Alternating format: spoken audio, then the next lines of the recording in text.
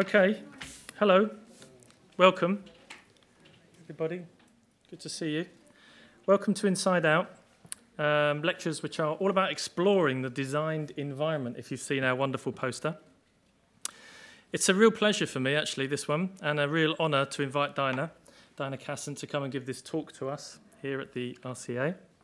Along with Roger Mann, Dinah formed Casson Mann in 1984, and since 94, this is stuff I've been looking at on your website, since 94 has primarily focused on museums, installations, galleries, permanent and touring exhibitions, and a wide variety of interpretive and narrative environments. And Dinah and Roger pretty much, and Casson Mann, have pretty much done all of this wonderful work in all of the major museums in the UK, and galleries in the UK, and also across the world, ranging from Moscow through to Philadelphia and many, many other places. And for all of our students here, I strongly recommend that you look at Casson Mann's website, and you can see the huge breadth and quality and depth of the wonderful work that they do.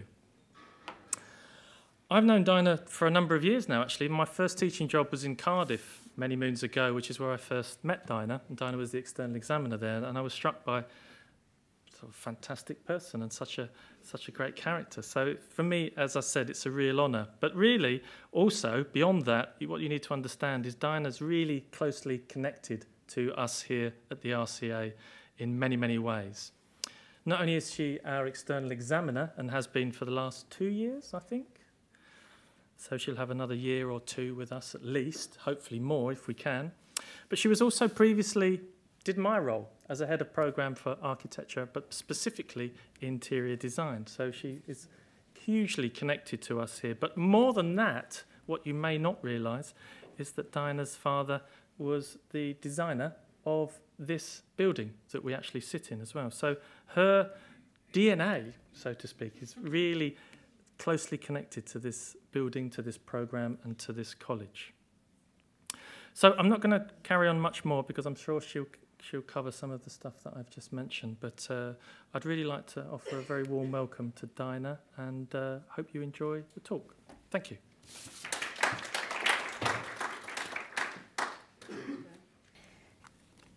Well, Graham's asked me to talk under this topic of a sense of place, which, luckily for him, is something rather close to my heart. And it's something that's been preoccupying me and us in the office quite a bit recently. I wouldn't recommend you go to our website because we've been trying to redesign it for about 4 years, I suppose. And we're always just on the edge of saying that's it, and then something happens. But I'll just give you a few images of suggest where we started, our first little project, this ice cream shop in Knightsbridge. We then did building in Bedford Square, which was headquarters for the Chartered Society of Designers. So it's like having 6,000 designers as your client, which is not something I would recommend. And then we decided that we wanted to get into museums, and this was really because in your working life, you're on your side of the table and your client's on the other side of the table. And the sort of work we were doing, apart from 1 or 2 very nice jobs, was sort of offices and all that stuff. And really, the dialogue and the conversations were not interesting. And so we thought that the conversations in museums would be more interesting, that curators would be more interesting. And indeed, they have turned out to be, as well as lots of other things. But it took about 2 years for us to break into this because it's, like a lot of areas in I suppose it's architecture as well, but certainly interiors, if you haven't done one, then everyone's very suspicious of you. And so you have to sort of find somebody on the other side with a bit of faith. And finally, we found someone, and so this was our very first project, which was for very small people, for 3 to 6-year-olds, at the Science Museum. And it was supposed to last for 6 years, and people are now taking certainly their children, maybe even grandchildren, not sure, but anyway, pretty, no, nearly. Anyway, it's been there a very long time.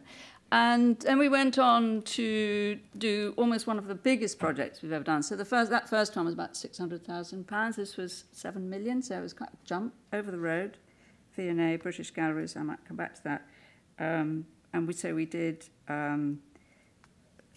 projects which had very small things, as portrait miniatures, abstract things, which is Science Museum, Who Am I? And low-tech things for the Beanie in Canterbury. This is a sort of Cabinet of Curiosities sort of project.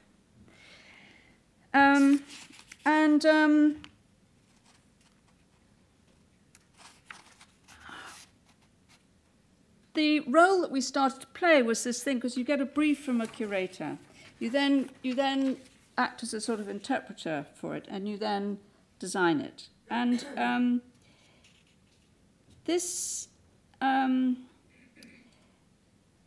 the quality of the briefs that you get vary a lot. Partly the topic, but also the intelligence and the structure and what it's about.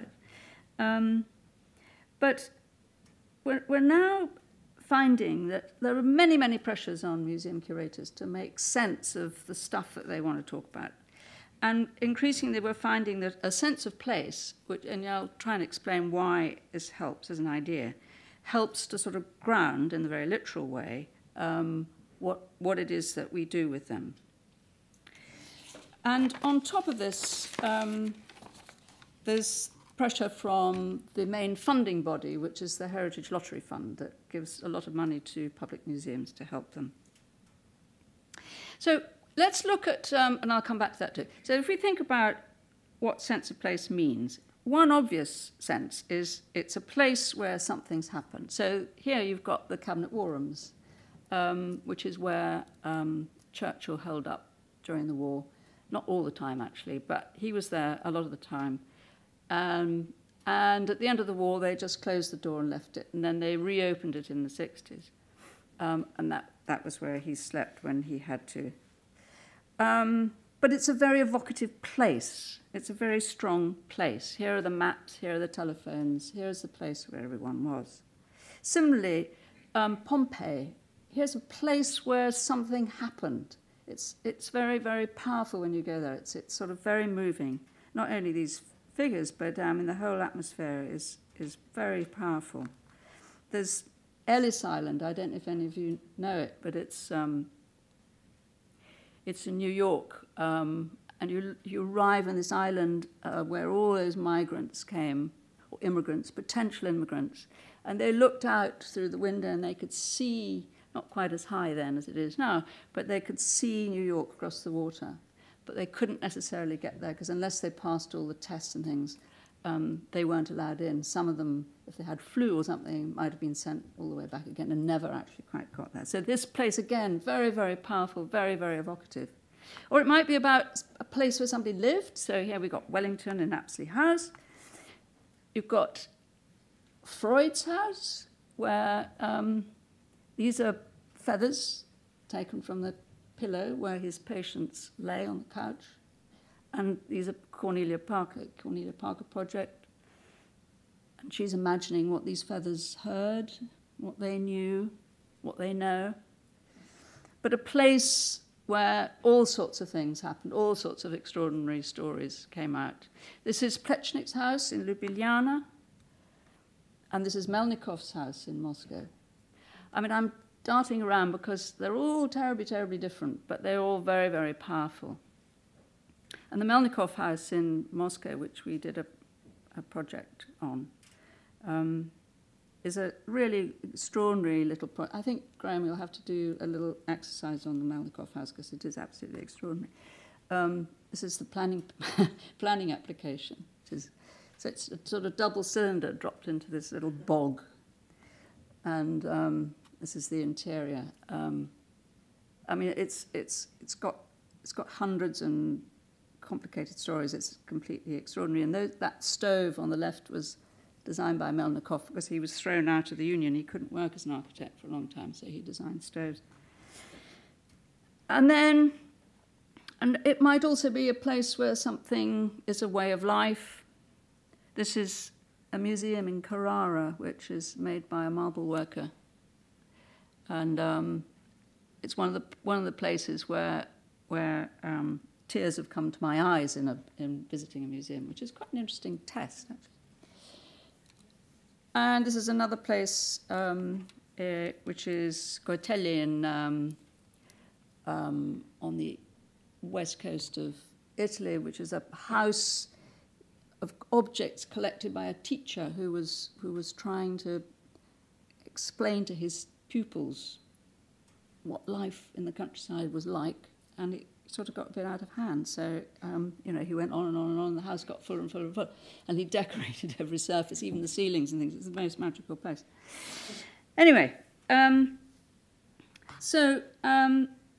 it can be a place, but this sense of place can also be something that you try and create. So as designers, if you're trying to show objects, you're quite often trying to create a sense of a place in order to enhance the object. So this is an exhibition we did for the V&A about Art Deco. And both of these little snapshots are showing how a little bit of film, so there's Josephine Baker doing her banana dance in front of Eileen Gray furniture, brings us solidly into Paris. And these changing images behind the models of Lincoln Center brought us firmly into New York. Without these, somehow the objects wouldn't have made so much sense. Another example is this, which is not going to work, which is a pity, a full-size projection onto a wall of the office in the Foreign Office where Ian Fleming worked. His filing cabinet, maybe this one will work. No, it's not going to work. It's a movie. Anyway, his filing cabinets, is the clock on the wall. So it tells a number of stories through this projection. But because the projection fills the wall, you feel that you're in this room. And then another example, which is what I'm going to talk to you about a bit more, is it's not a sense of place, it is the place, which is Lascaux in France, where we're doing a big project. So in order to explore a bit more of why these places are so interesting and why they touch us in a very special way, I'm going to, some of the ones that I've shown you are sort of house museums, and there are quite a lot of them in France and in Russia. This is the Rodin Museum in Paris, but you're there and you're thinking, this is the light that Rodin had when he was working. This is the quality of the space that he sat in. This is where he thought, and so on. So it has a sort of the proportion of the room, the decoration of the room, the light that comes in is all gathering together to make something. It's similarly, this is Dostoevsky's apartment in St. Petersburg, and there is his hat sitting on the pool table. It's incredibly moving, and how strange that wallpaper is, how odd the whole proportion of the place is.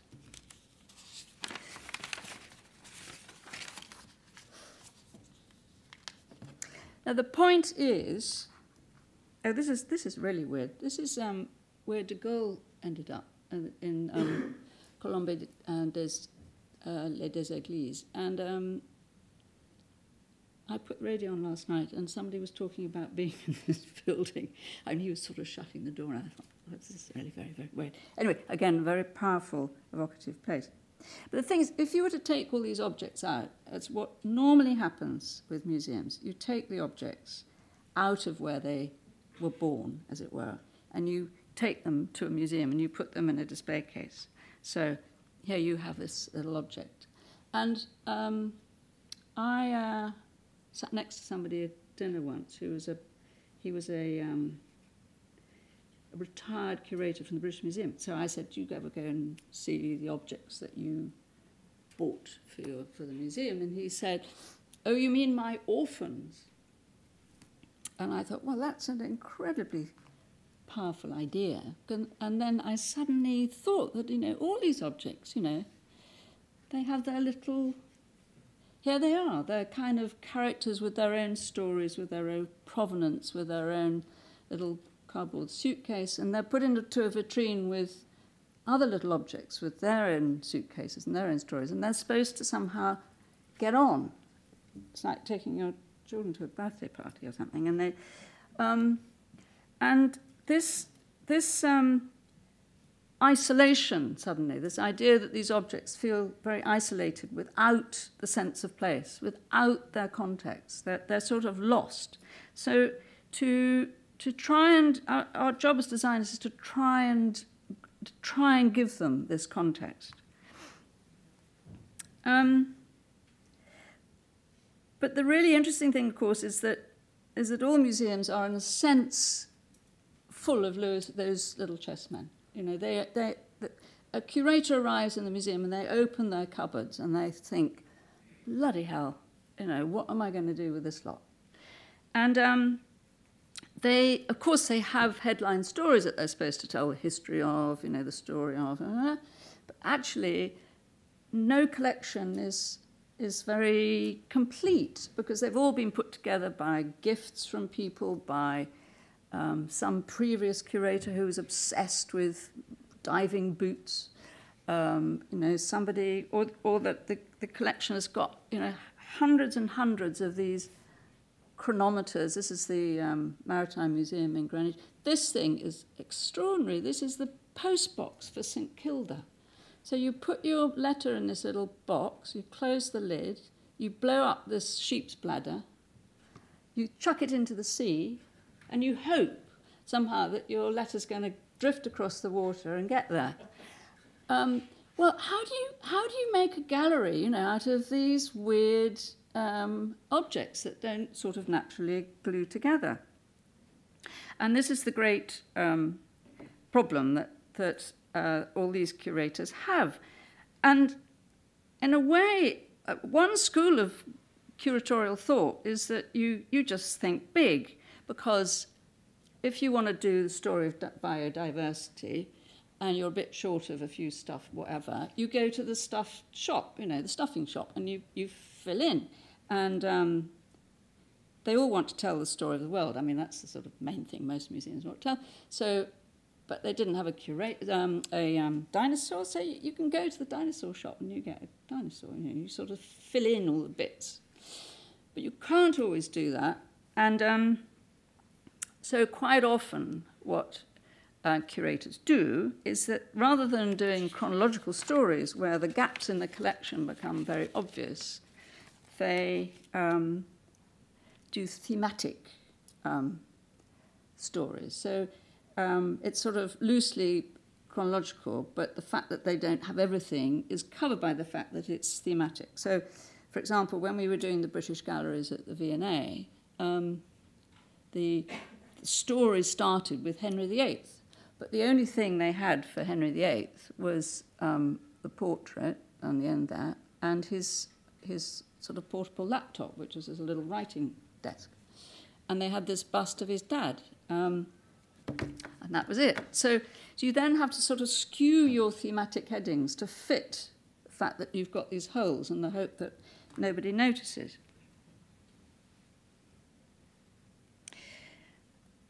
When we were doing the, what's it called? Nelson Navy Nation Gallery at the Maritime Museum.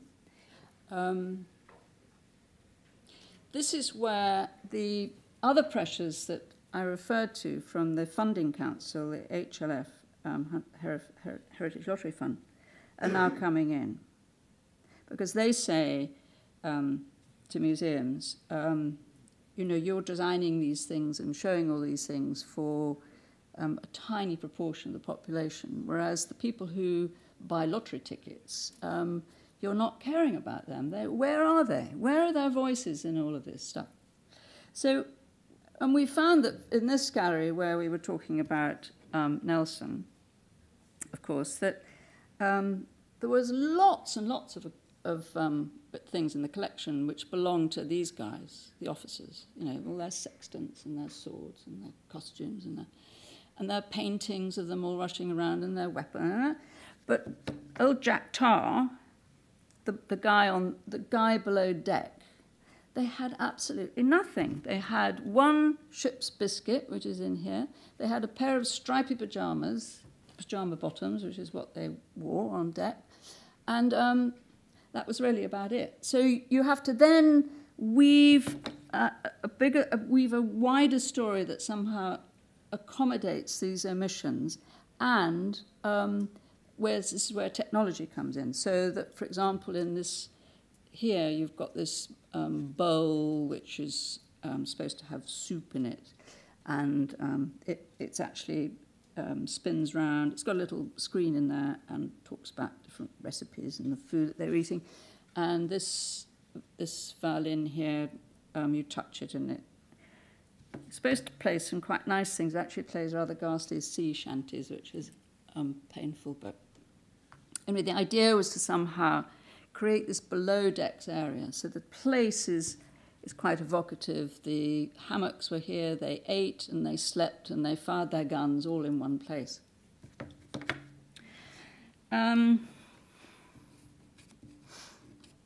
The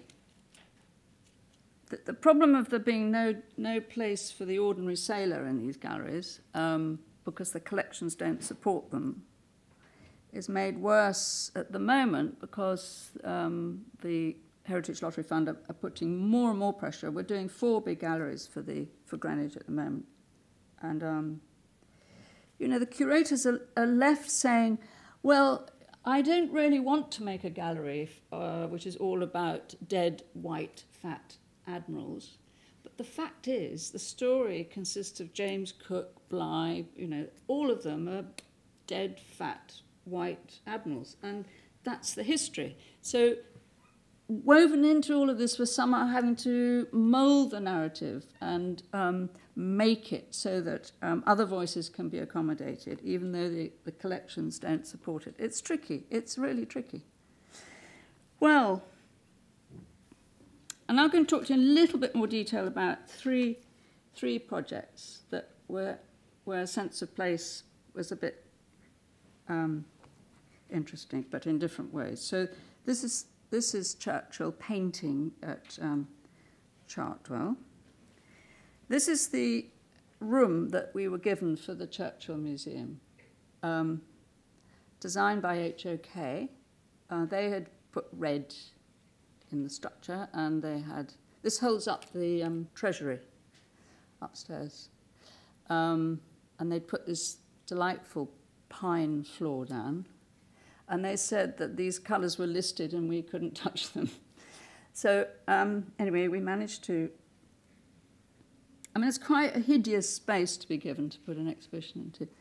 I don't know how clear this is. It's quite a lot of light, actually. Can we kill some of this light? It's very bright. But what we did was to make a plan which was a bit like the cross-hatching of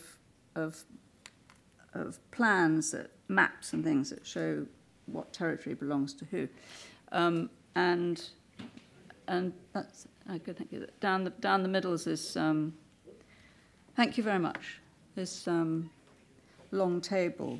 So as you can see, we managed to dull down the floor and we painted all that red structure out, made it grey. And we used a lot of concrete, printed onto concrete. And this long table down the middle was a sort of lifeline, a timeline of his life, but it became a lifeline. It was something that people could hang on to work out where they were, because the plan is it's chronological, but we don't start at birth. We start during the war, because you've been through the map rooms and those other rooms I showed you in the cabinet war rooms, and you come into this room, and you're in your head, you're in 1940. So the story in this gallery starts in 1940. You go on round, he dies, he's then born, and then he grows up, and you hear the story of his life, and then you leave again.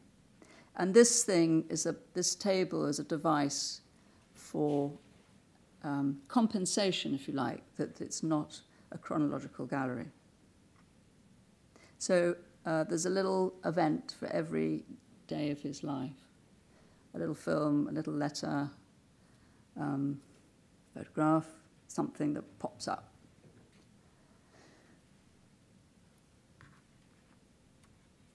But in the gallery, there are a number of interactive things, and this, I think, is one of the more interesting ones in a way, because this was him talking to his fish at Chartwell. And again, you've got a screen buried in the surface, but you touch it, and as if you're feeding them, and he talks to them. And the other very powerful moment is this, is the funeral. That's a very famous film that you can watch on YouTube. But by editing it in a slightly different way, making it into a triptych, it suddenly became a film and more than a film. And again, it created a very strong sense of place. The curious thing is that this bunker where the Churchill Museum is situated is absolutely perfect for the war, because that's where it all happened. But once you've finished the war and he's galloping through South Africa, or he's painting, or he's being in the Home Office or something, this bunker is a pain in the neck. I mean, it's completely hopeless. It's too low. So we somehow had to find a way of allowing this low space to bring you down into a sort of way of thinking and a field of thinking, which was, so it was a bit more forgiving, but it's tricky.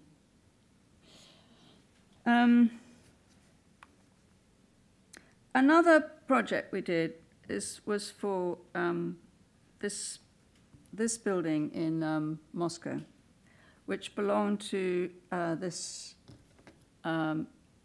family of this man here, who was Konstantin Alexeyev. And he ran this factory during the day, and in the evenings he changed his name to Stanislavski, and he went to the Moscow Art Theatre, and he worked with Chekhov and the rest of them to make modern theatre.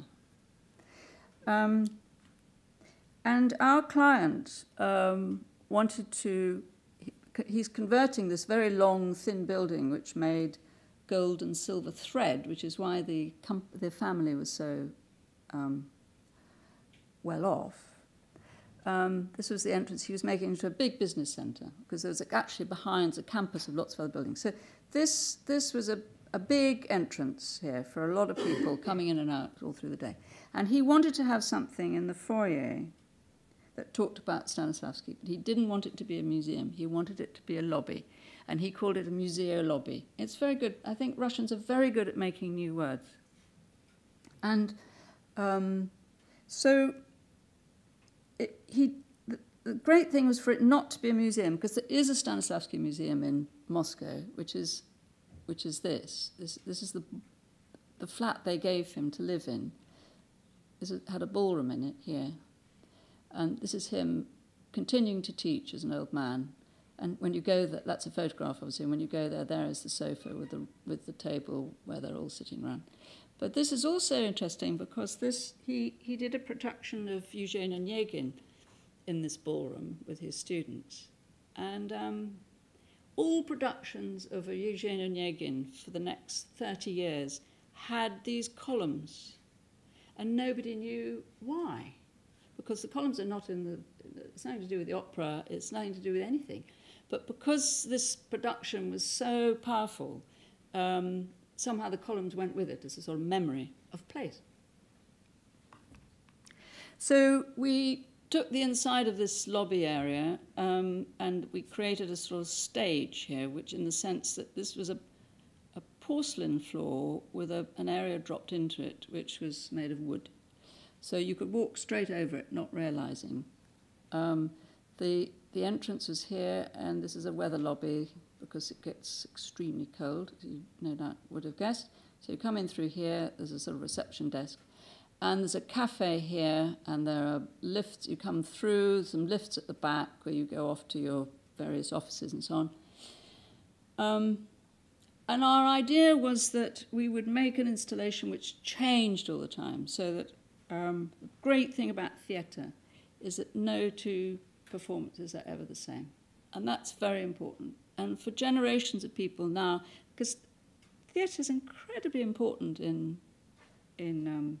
Russia, even now. I think it was always a place where other things could be said without fear of being arrested or whatever. So anyway, our idea was that there would be this installation that would be up in a fly tower that we created. And things would go up and down, and they would loosely tell the story of Stanislavski, but a lot of people wouldn't know what the hell was going on. But with any luck, as they walked across this wooden stage and partook of all of this, they would begin to get a sense of something interesting. So this particular bit is when he travelled to Munich and was arrested at the station at the beginning of the First World War.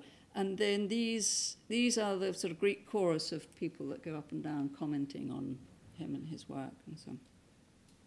Anyway, so we built the lobby, and there's the desk, and there's the fly tower up there, and the installation never happened because there was the crash, so that was that. And then the third one is Benjamin Franklin. This is in Philadelphia, and this funny little courtyard is just off the old part of Philadelphia. He was the only sort of grandfather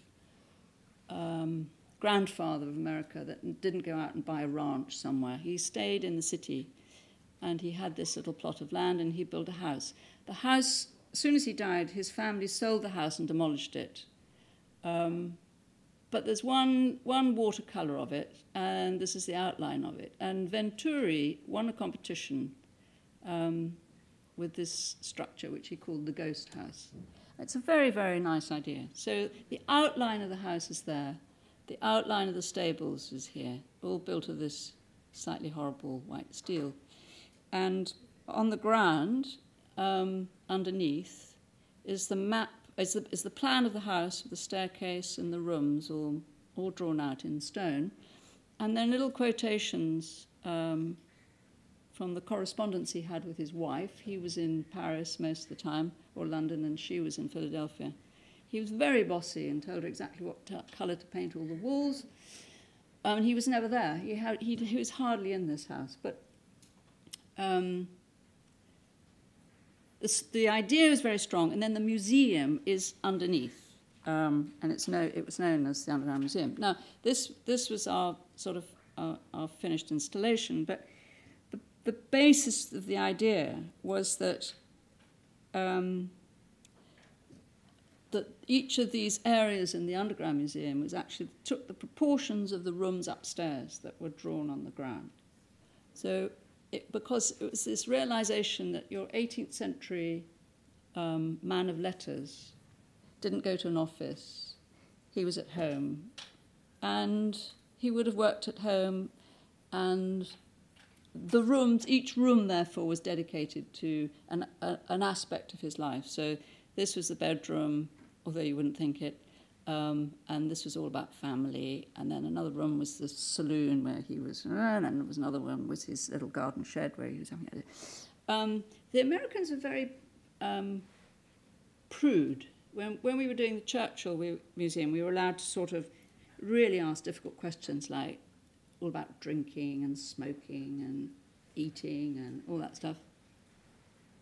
But with Franklin, when we said, well, what about his women? For example, they all said, "Oh no, we don't go there." So it has a slight. The whole place has a slightly restrained quality about it. And then the third, or was it the fourth? I can't remember. The story I want to tell you is about Lascaux in France, where we're doing this big project. And, well, this is a painted cave under the ground, and painted 20,000 years ago. And it was discovered in 1940 by a group of boys, and it took a while for people to realize how important this discovery was. But once they did, people came in their thousands and thousands and thousands to have a look at it. And what nobody realized, of course, is that this is a micro environment with its own humidities and all the rest of it. And all of these people with their sweaty faces and excitements and oohs and ahs and breaths and all the rest of it created a build-up of fungus which started to grow on the paintings. So after a while they had to close it. Well, they tried various things. They put air conditioning. They did terrible things. They put air conditioning into it. They did, and it just got worse. So they finally closed it. And then they made a facsimile of it, of the first two galleries. This is the most famous one, the Salle des Taureaux, where all the bulls are. And this was done sort of by hand, you know, somebody copying the walls and doing it by hand. And the journey to the museum is that you arrive and you go down some steps and you have a little lecture about it, and you see some glass cases with a few little scraps of objects. And what you really come to see is this, but you're not allowed in. You have to have this lecture. And then finally they let you into this room. And it is actually, as soon as you're in there, you forget that it's not real, actually. And it's very moving. And here they are restoring it. So this facsimile, this handmade facsimile, built into the same hill, just alongside the original one, is now a national monument in its own right. And here they are doing a restoration project on it. So that's called Lascaux 2. Then there's Lascaux 3. And this is the part of the plan which we're involved in, where the cave is scanned and the profile is made from these glass fibre panels and painted and all the rest of it. But the whole cave is going to be built. So this poor old hill that's already got the original cave, it's got Lascaux 2, and now it's got Lascaux, not going to have 3, because 3 actually is touring around the world, but it's going to have Lascaux 4, which is us. But that's going to be massive, because it's not only the cave, but it's going to have a museum attached to it, which is going to be roughly like this. So this is a competition we did with Snøhetta. So here is the hill. Their scheme was to sort of make a cut into the hillside and to peel it back. So you slide into the hill, and you come up here in the lift, and you go through a little shed, a little abri, where you're taken from this contemporary landscape back to Ice Age landscape. It's a kind of curious feeling that you're standing in the place that these guys, these Cro-Magnon men that were doing the paintings, it's exactly the same place. The profile of the hill is the same. The vegetation is different, because it would be more like scrubland. And there were hordes of animals going backwards and forwards and so on. But it is actually the same. It's exactly the same. It hasn't changed. So you see a kind of big movie through a massive opening that feels like it starts with a real view of what's outside, and then takes you back in time, and then picks you up again And you go down this long route and you enter into the facsimile, which is here. And then you come out into a sort of open courtyard, and then you plunge into a series of rooms. This is one, another one, another one, and another one. And this is how the inside of the facsimile will be. It's very interesting because they imagine they're going to have 4,000 people a day going through here, which is a lot of people. But you don't want it to feel like you're one of 4,000 people a day. So the idea is to keep everyone in a sort of pocket of light of their own as they go through. So they've all got little they're not quite phones, but they're sort of little things that produce light. They're sort of torches in a way. And you then go into this room, which is, if you can imagine that you've scanned the cave, you've made the molds, you've made the skins, which are put into the facsimile, but you can then make other skins. So these are second skins,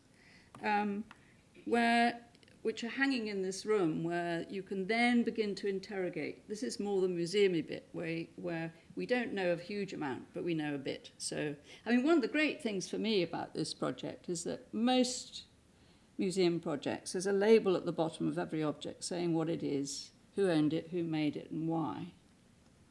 And with these, we don't know. We just don't know. We don't know why they painted these things, and why they painted them on top of each other, for example. It's very intense, the painting. And there's a lot of engraving, and there are a lot of really curious abstract marks, which nobody understands, and it's wonderful. For me, anyway. So here in this room, anyway, you're able to sort of find out a little bit. You find out why the cave is closed. You find out the techniques they use, how they ground the pigments, and all that sort of stuff. And you're also able to see bits that you can't visit. Even in the real cave, there are parts that really are pretty impossible to get to. And then you go into a sort of walk-through theatre space where you are offered the story of how this whole field of work began.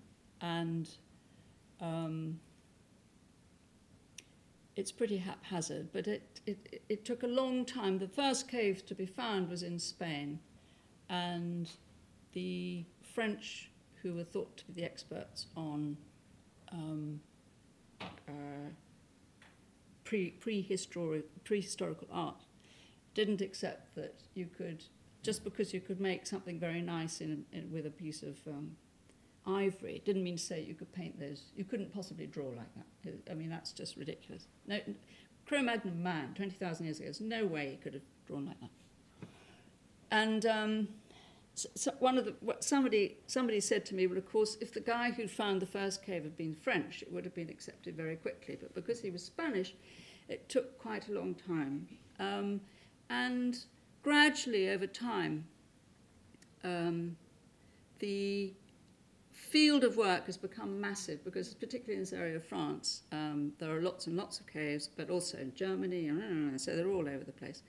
And so in the next space, you'll be able to do, this is just one of our images, but you'll be able to do a sort of virtual travel through all of the cave, looking at everything. And then you'll also be looking at comparative caves in other parts of the world. And here they are making it with these panels, which they then project the images onto, and then they paint them very accurately. Now, what's interesting is that this is my Michelin map, which I don't know if it's not very well focused, but anyway, it's my old Michelin map from 1976. And I think that's Lascaux there. So all these are all other bits of cave, some of which you can go into and some of which you want. The green ones are the sort of super sites that you really must go and see. The yellow ones are pretty good. The underlined ones, if you're nearby, it's worth going. But Lascaux doesn't even have that.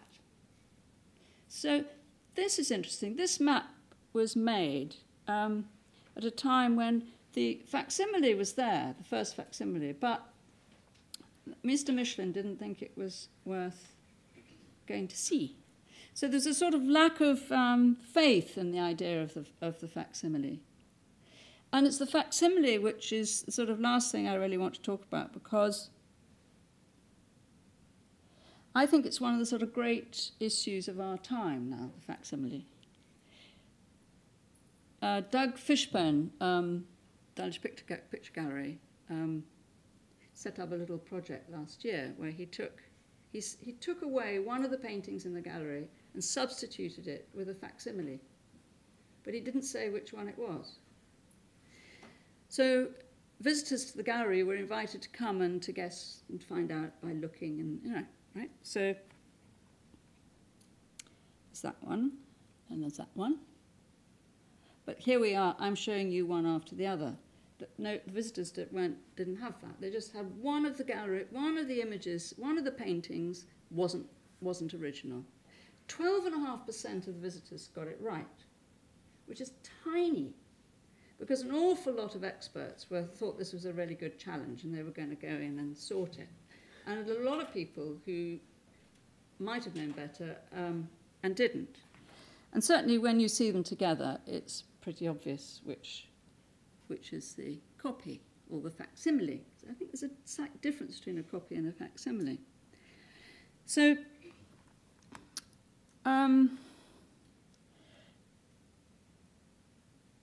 the point is that the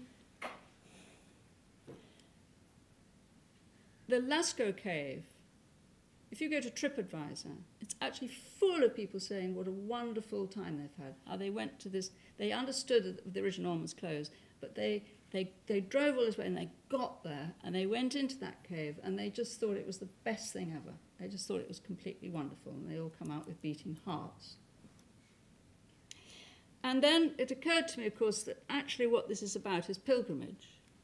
So that it's like going to Gracelands or something, you know, that the journey there, the excitement of being there, being close to this place, this person who you revere and think is very special, gives you a sort of buzz that nothing else can. And, you know, there are times when the pilgrimage, the aspect of the pilgrimage, is almost more important than the looking.